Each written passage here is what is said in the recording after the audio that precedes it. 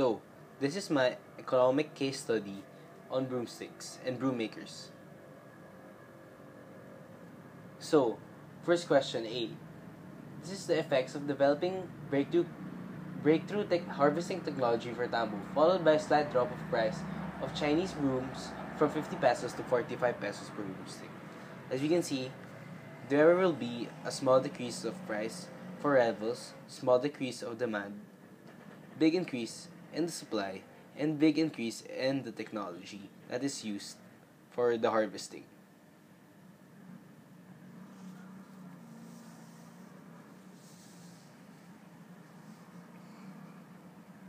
So the next question is B. So graph the effects of a slight improvement in harvesting technology for tambo, followed by a huge drop in the price of Chinese brooms from 50 pesos to 15 pesos per broomstick. So this is what I did for that question. So as you can see, there will be a big decrease of price in the rivals, big decrease for the demand, partial increase in the supply, and a little of the technology improving.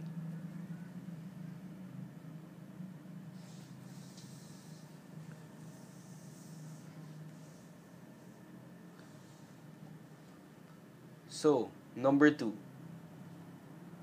This is a graph of the effect of the subsidy on broom makers.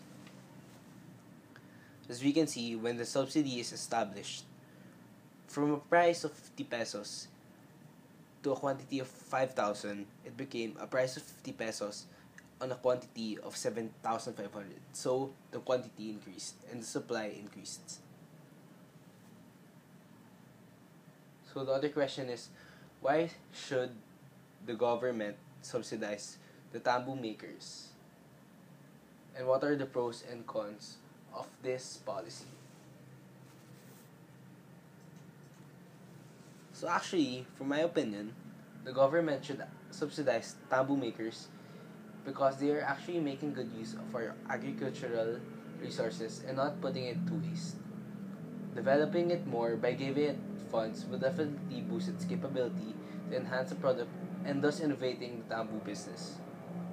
If it is very successful, in the long run, it might be a world-renowned product of the Philippines, bringing pride to the country and our country being recognized and famous for this product. Who knows, right? To the stakeholders, this might be a very big opportunity and surely a pro thing to do in order to improve income or wealth. The con is that it might not be very successful due to the Philippines economy. Will it thrive? Will it succeed? Those are our questions.